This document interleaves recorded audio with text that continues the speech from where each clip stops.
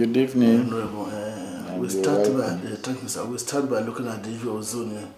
Heading to 2023, zoning has become very topical in national politics. Some are agitating that the president should be zoned to the south. Do you share that view, or what's your take on that? Generally, at the eve of every election season, particularly general elections, interests will come into play as to who gets what and what will be where. Zoning, as far as some of us are concerned, is between a north and a south divide. That's the understanding of zoning. And President Buhari is about completing his 8 years from the north. So the expectation of every Nigerian is that the south is going to produce the next president for another 8 years. That is the expectation. For where in the south it will go is a different ball game. But the essence of zoning is to ensure participation, inclusiveness, of all and sundry, no matter where you come from, that constitutes the geographical expression we refer to as Nigeria. And it brings about peace, unity, and love. If all participates in the management of the national cake, it will bring about a lot more unity and peace. And that is the purpose for which principle of zoning, that understanding was brought to play, or brought to bear by our leaders who took that decision in the interest of the entire nation. So in 2023, the expectation is that the President of the Federal Republic of Nigeria, in whichever party is elected, is going to come from the southern region. So if you look at even the majority parties, particularly the leading two parties, PDP and APC, it's very clear that they are all having their national chairman from the northern region. That is one indication that that zoning understanding of south-north is certainly going to come to play. So if the party chairmen are coming from the north or have been elected from the north, then the presidential candidates will come from the south. In whatever diction people are describing the situation, it is only to say, because of what we are suffering today in the hands of President Buhari and the APC, people expect that we need a president who has the capacity, the knowledge, and the competence to lead Nigeria in the right direction. Not in this way that the APC and President Buhari has rubbished Nigeria, a country that had earned world respect and recognition over time, had now become the poverty capital of the world. From the leading economy of Africa to a place that has been ravaged by insecurity. When a retired general could not manage the insecurity situation that was better managed by President Goodluck, so on and so forth. So I think that the issue of having the southern president in 2023 is surely going to be realized for the betterment, peace, unity, progress, and inclusiveness of all parts of this country, to enhance that desired participation of all. Are you aware, sir, if your party PDP is doing that line of action to get the president from the south? Well, I'd said that the PDP elected their national chairman from the north. That is a clear indication that our presidential candidate, when the time for zoning comes on which part of this country will produce the presidential candidate of PDP, it will be zoned to the south, because the north already has a national chairman.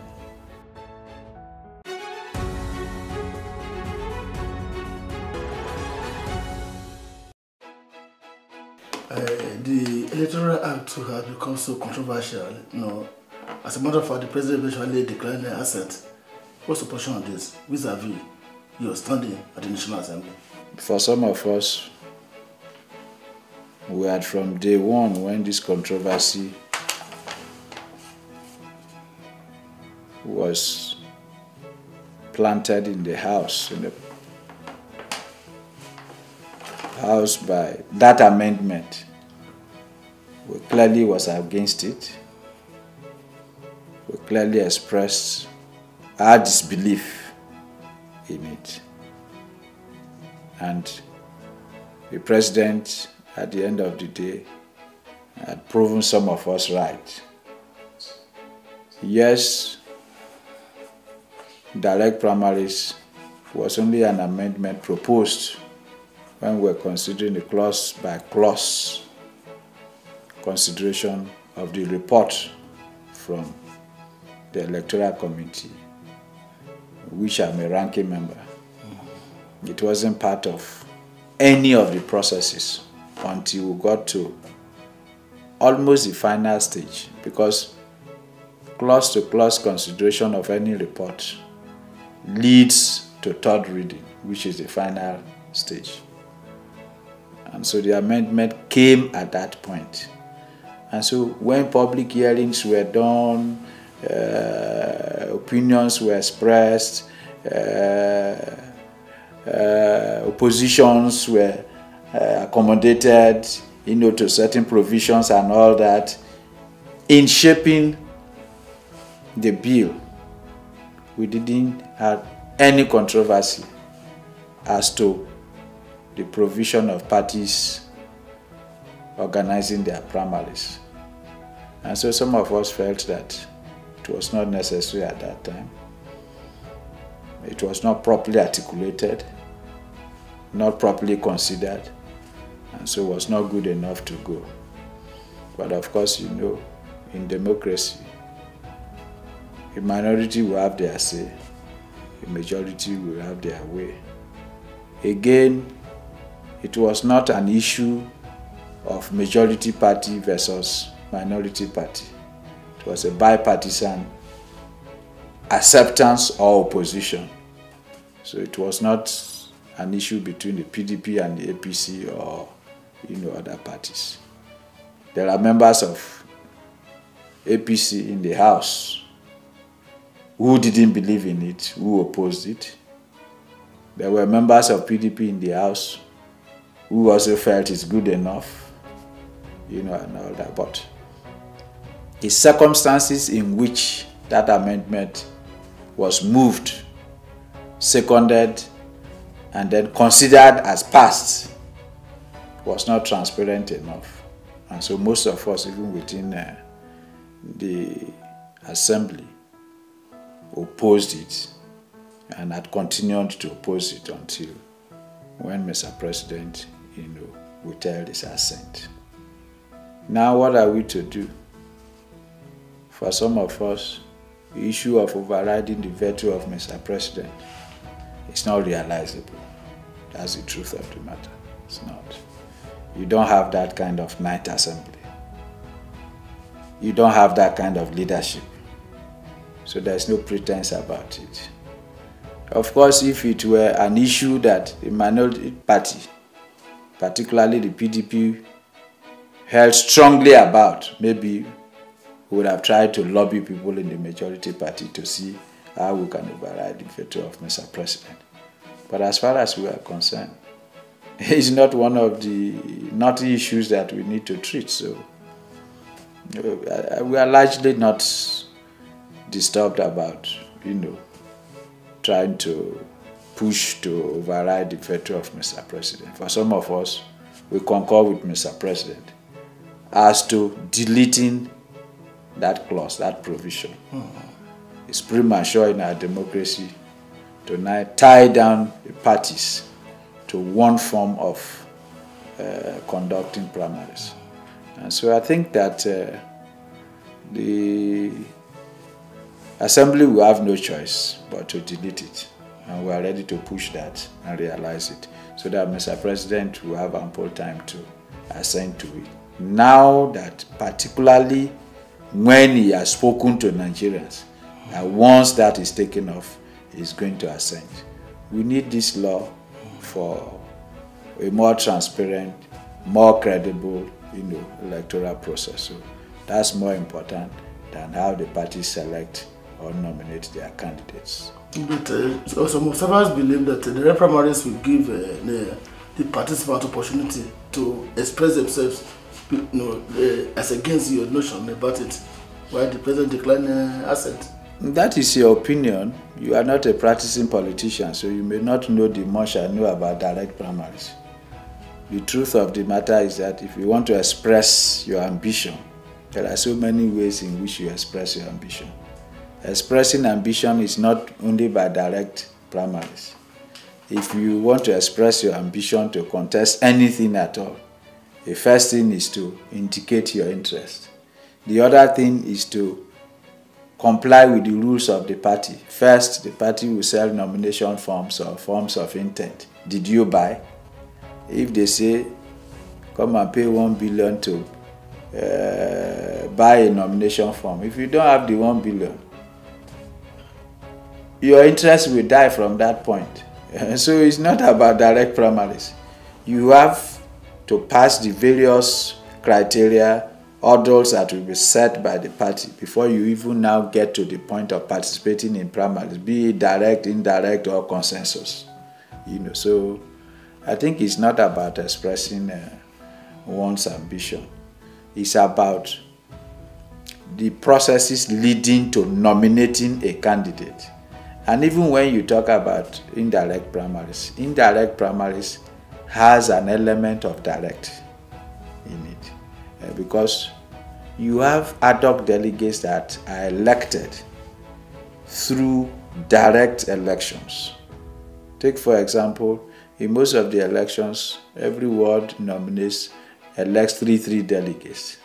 Those delegates contest election where they are voted for, and by the cast of votes of the registered members of the party at that ward, the 3 highest vote scorers are considered as being elected to represent that ward as ad hoc delegates in any primaries that is going to hold. And so that is direct content of indirect primaries. Before you now come back to the delegates stage at either local government level or state level or at the national level. So indirect has an element of direct and indirect, primaries. But if you're talking about direct, you're only talking about people going to their wards, queue behind whoever they want, or cast votes for whoever they want. But that process is even easier to be manipulated, because most of the times people sit in the cozy of their houses, write results if they have access to those who control the system, and they announce their results, and that is all. And that was what you saw in Anambra, where a governorship candidate had over 300 and something thousand votes, and on the day of the general election, it was like all those 300 and something thousand voters traveled away, or decided not to come and cast their votes, or they all had COVID and died, or something else happened, and so those votes were not casted. That is direct primaries we're talking about. So if you want to be governor and 300 plus people elected you in direct primaries, those are the first votes you are going to get in the general election before you now talk about other votes that you are going to galvanize. There is no way you nominate a candidate that in the general election you abandon that candidate. It's not possible. So I can tell you that maybe the worst form, as we are today, the worst form of conducting primaries is even the direct primaries because of our lack of transparency.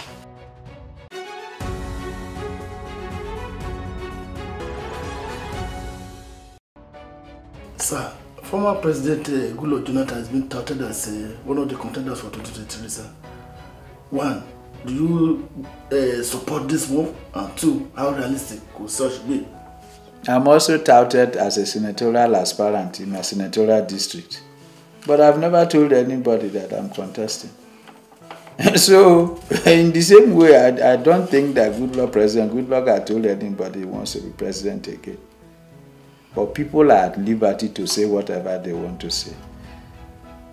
What I can tell you is that if people are saying so about someone, then what you should know is that the person is eminently qualified for that office.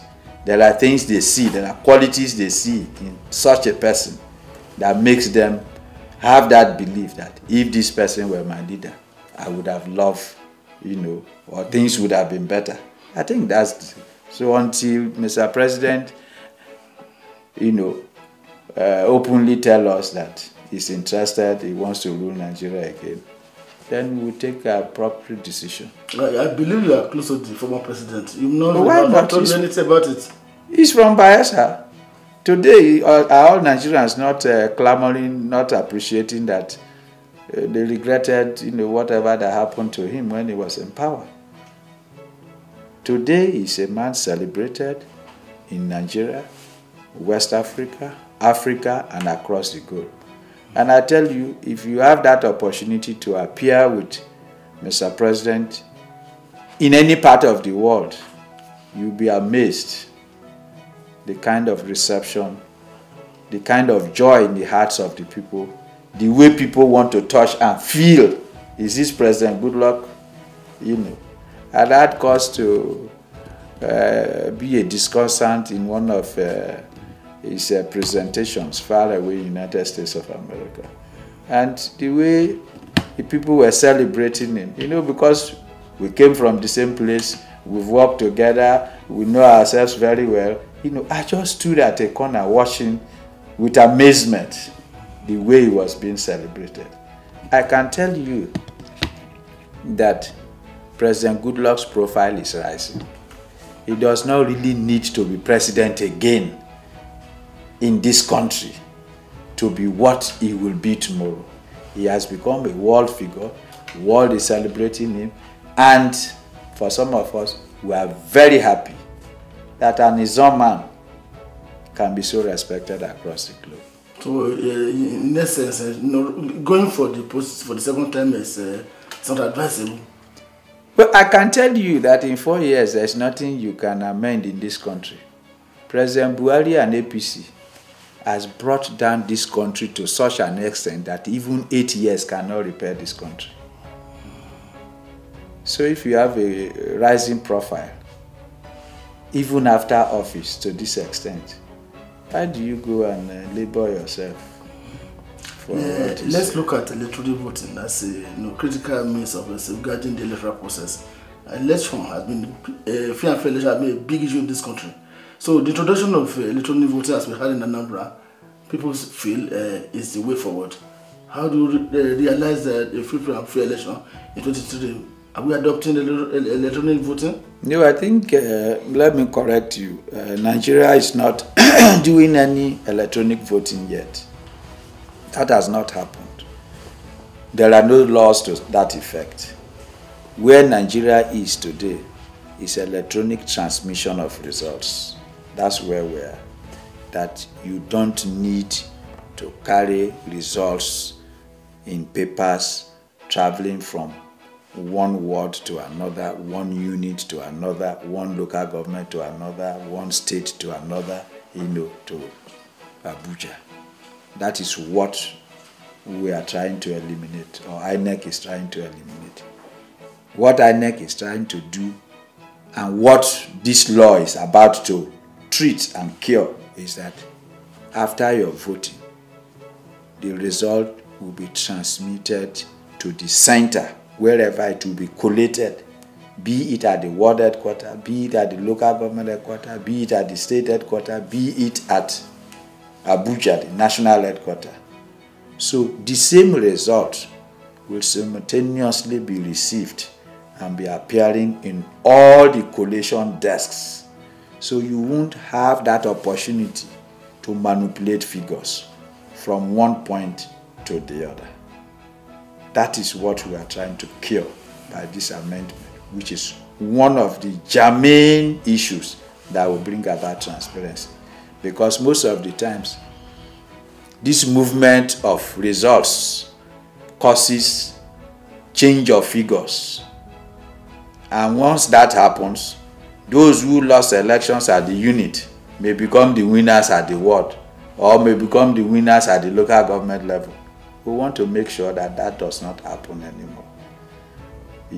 But over time, we are sure that we will get to electronic voting, which is the ultimate that all of us expect that should happen. All right, sir. Away from national issues, let's go to your home state, Bayelsa. You are a strong supporter of the governor. In less than a month from now, he'll be 2 years in office. How would you assess his administration in 2 years? He's done very well. A number of times I've gone with him to inspect ongoing projects, and it's quite encouraging considering the lean financial situation this country is going through. I'm sure that he has a lot of projects to showcase in his second anniversary. And so there will be a lot of commissioning of projects that's going to take place. And we'll all join him. Again, it's not just projects. A peaceful atmosphere is very, very important. Today, if you talk to the opposition parties in the state, all Bayelsans can travel to Bayelsa without any fear of molestation or harassment or some kind of tension or, aggression that they will be confronted with when they go to their state. So, indigenes of Bayelsa, no matter the party, the political divide you belong to, travel to the state, spend their time with their families, their loved ones, with their party members, without any fear. And that is the most important thing.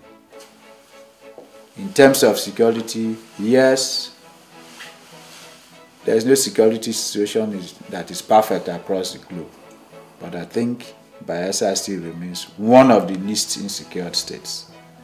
And we're happy about it.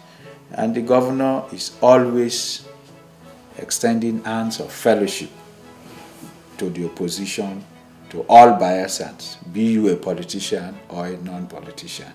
Bayelsa is for all, and we all need to come together by his words to collectively contribute to the development of the state. And so, he is accommodative, he has a peaceful disposition, and a loving mien that attracts all and sundry, to come and join him in the development of the state. Let me take it from the last words. A lovely man. Just on Sunday, the governor settled his political rift with his kinsman, Chief Timi Alaibi. What do you make of that reconciliation? It was long expected. The governor himself had made a lot of efforts to ensure that they come together in building his government and Bayelsa. And we're all happy to see this realized. I want to use this opportunity to congratulate him. Congratulate Chief Timi Alaibi as well. Congratulate Governor Wike and others from Bayelsa, from his local government. Also congratulate people like Engineer Gesi Asamwe, Olis Kemenambo and others, including Chief King Tona and all of them, who have worked tirelessly to ensure that this unity was realized. And I think it's good for Bayelsa, it's good for the prosperity government, it's good for development and progress of our state.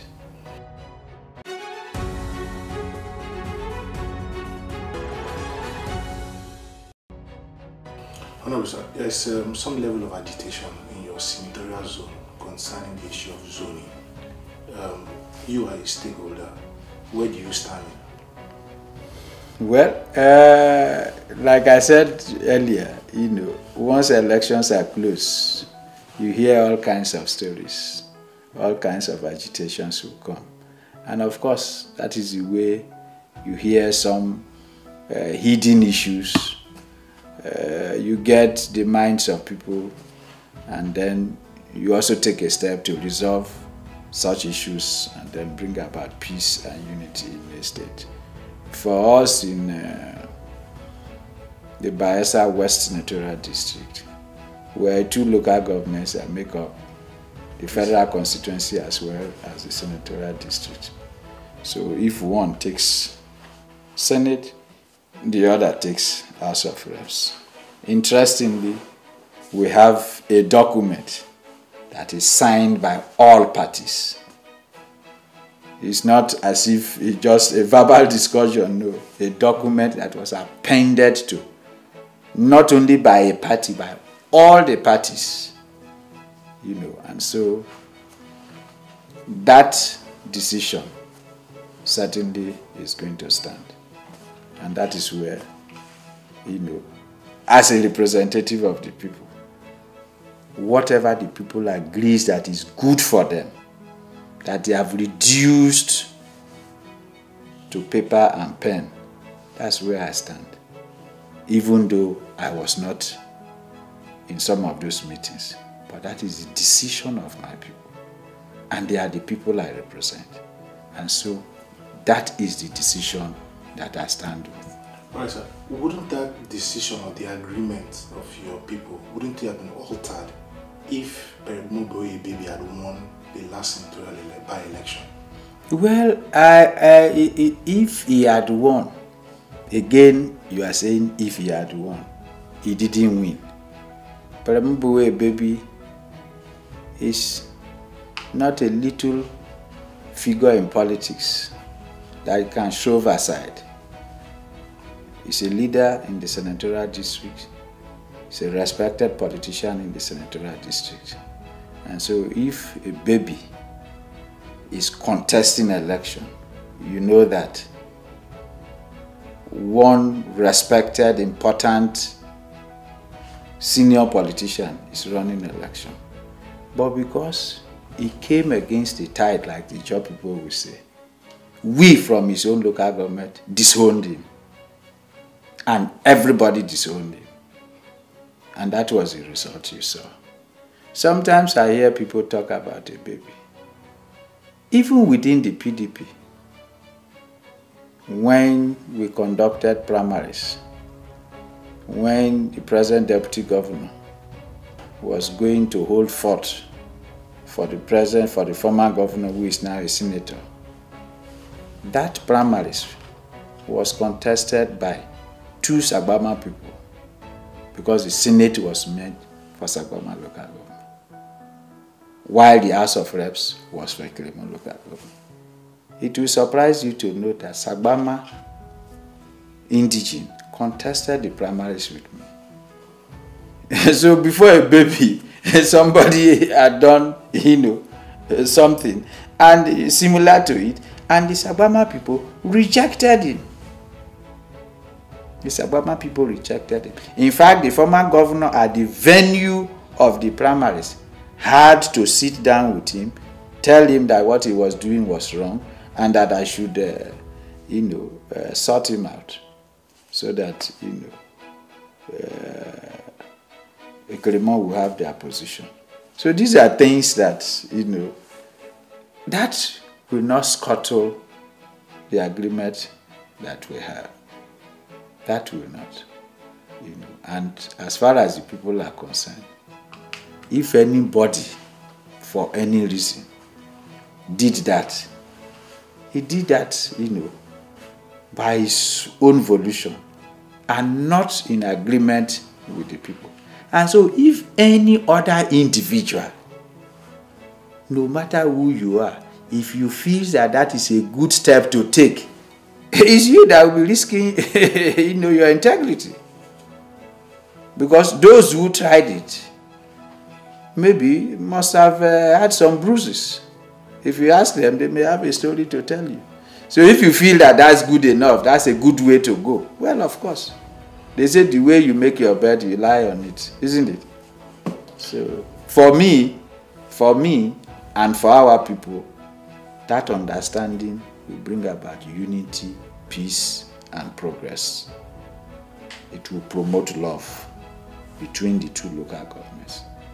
And for us who are going towards retirement, we will always keep it and hand it over to the young ones who will take over from us. Right, sir, you alluded to the speculations concerning your political future. You are a second-time member of the House of Reps. Third-time member of the House of Reps. Are you contesting the 2023 senatorial election? Or are you going back to the House of Reps? First, I'm not going back to the House of Reps because my local government do not qualify again to run for that position. 1. 2, whether I will be contesting,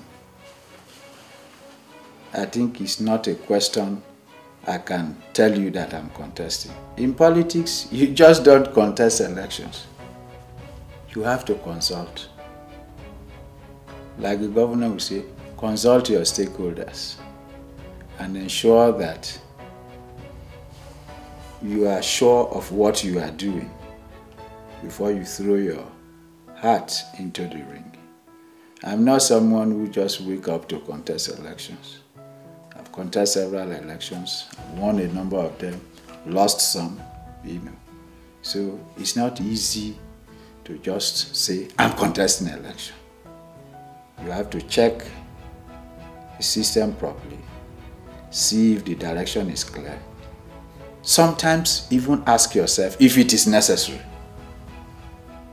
If it is necessary. It's not easy to deliver service. So if you consider some elections not necessary, you don't need to force yourself into it. So a lot of people say, oh yes, of course, haven't been in the House of Reps a third term. I haven't gotten to a point where I cannot come back to the House of Reps anymore. And knowing my pedigree, the expectation of a lot of people is that yes, you can be promoted. They have entitlement to that opinion. But as to whether I will or not, for now, I'm not too sure about that decision yet. Okay, we're gradually rounding up, sir. What's your relationship with your ex-wife boss, former Governor Dixon? Very cordial. We are all in the National Assembly. We are all serving our people. And we are doing our best to ensure that our people benefit again from our service in the National Assembly. So we are not just political boss and colleagues as it is. We are also father-in-law and son-in-law. So you should know that that will make the relationship even a lot more tighter and more cordial.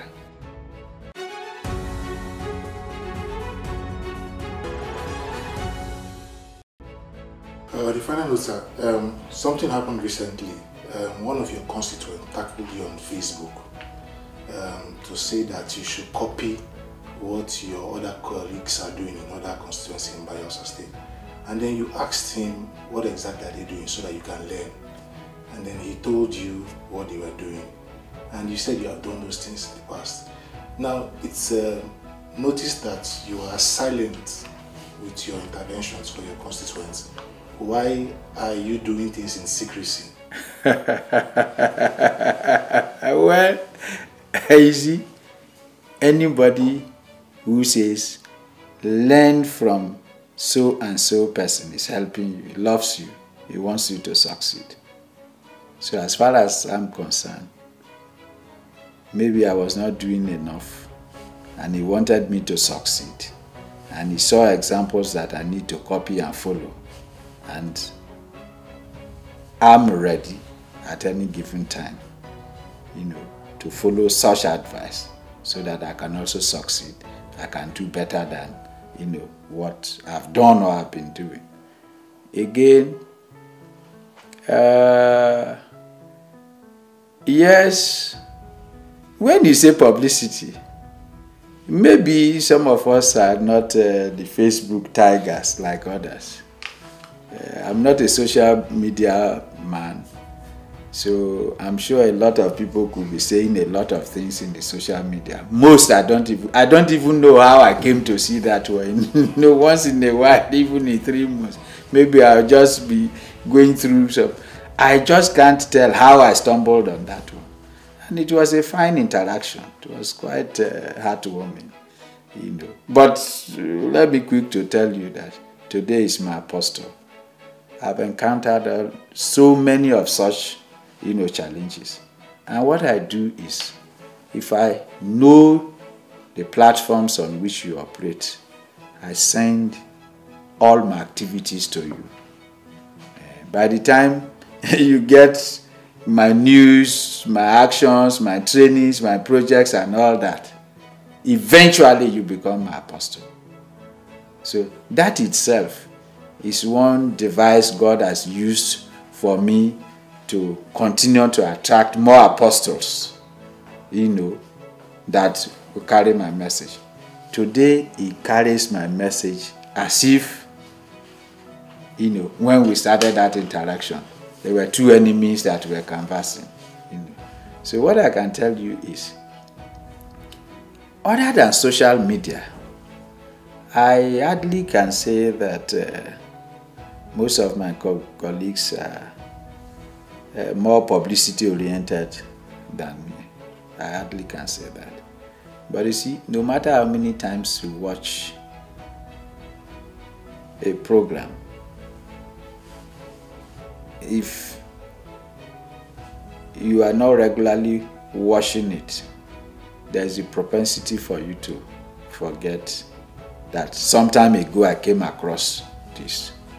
Again, the social media has taken some of our youths away from the digital or regular electronic news.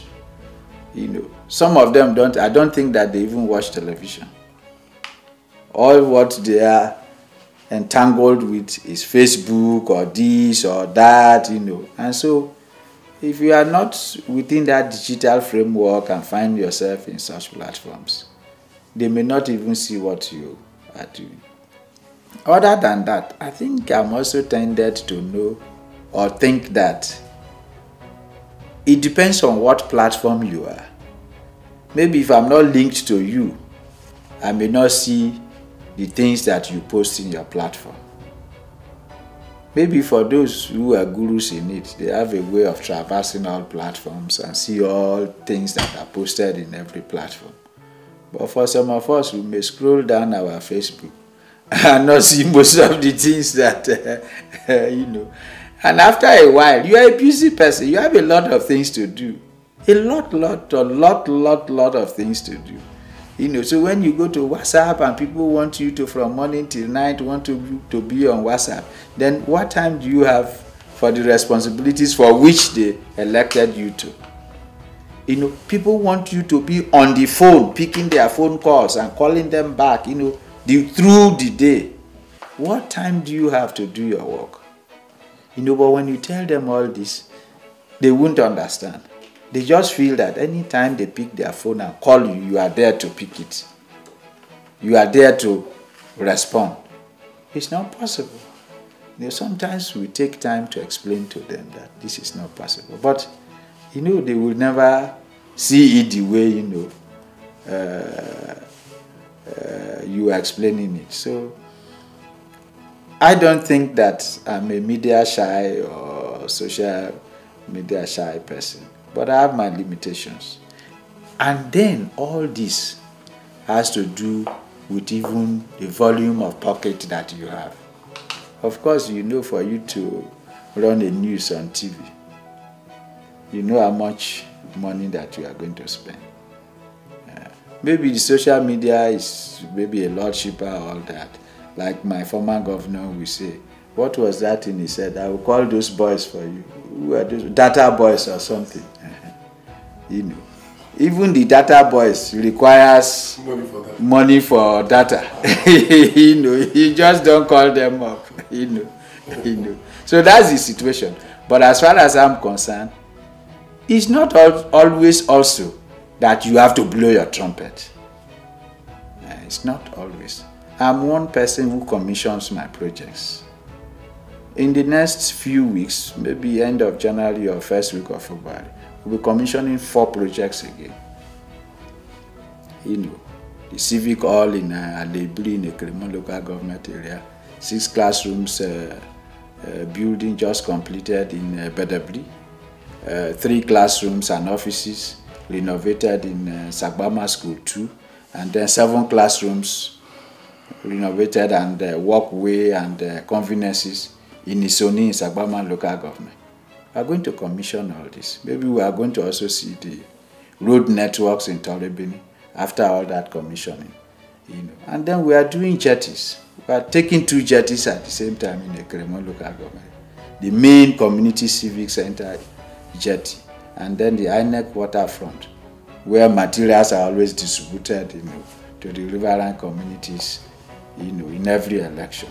You know. So for us, we are also gradually moving from this kind of empowerments that we are not seeing results to some legacy enduring projects that over time people can make reference to you that it is during this person's time in the House of Reps, in the National Assembly, that this was constructed. You know, your children will eventually come and be proud that their father did this for 1 or 2 communities. I think that's where we are going. All right, Honorable.